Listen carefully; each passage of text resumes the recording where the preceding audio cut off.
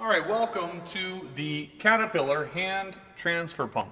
So this hand transfer pump, you have to unscrew, lefty loosey, righty tighty, and you pull it back, and then you can push it forward. And so you'll push it forward, and this one's already got fuel in there.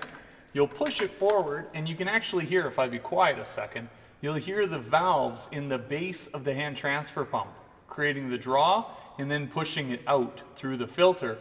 And then it pushes out of the filter in to this rail that's right here, and that's actually pushing it into the gallery in the head to make it available to the mechanical operated electronic unit injectors.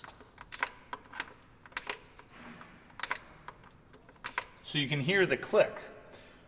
The challenge with these hand transfer pumps is they have a small O-ring at the end of the plunger right here, and that is really prone to leaking. It's a common thing to have them leak. So it's a really common thing to just remove these bolts and replace the whole unit and changing the gasket behind it. But another thing is, even if it is in good condition, if it's not leaking too much, then the key here is after you're done pumping it, to seal it back off. And the reason why we need to seal it back off like this is to prevent any air from getting past that seal and getting into our fuel system, which will cause air into our system, which will cause poor combustion because of poor injection pressures.